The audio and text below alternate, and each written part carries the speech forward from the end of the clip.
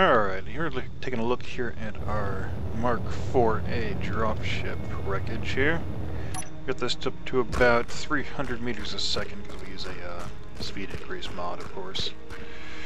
And what happened is we tried to do a hard landing at 300 meters a second on the ice and ended up nicking kind of a crack in the ice, basically. Took the cockpit out. And pretty much everything behind it.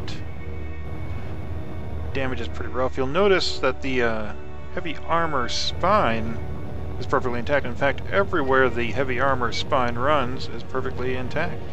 Except for that tail, of course. Now, it did cartwheel about 8 times and sent me flying out since we're in creative mode.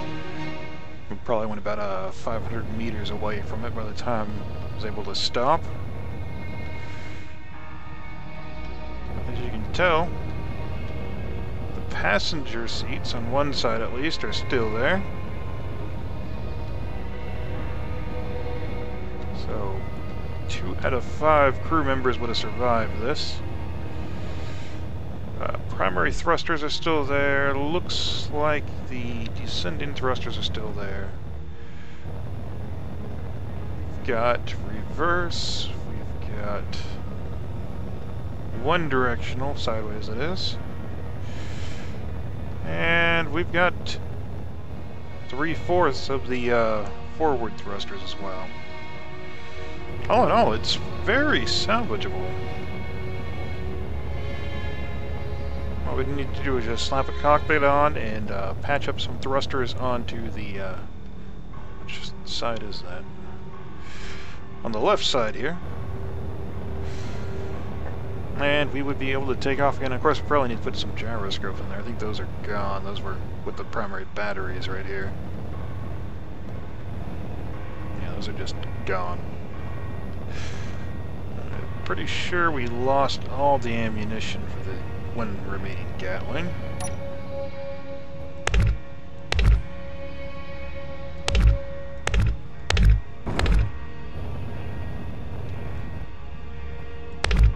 Yeah.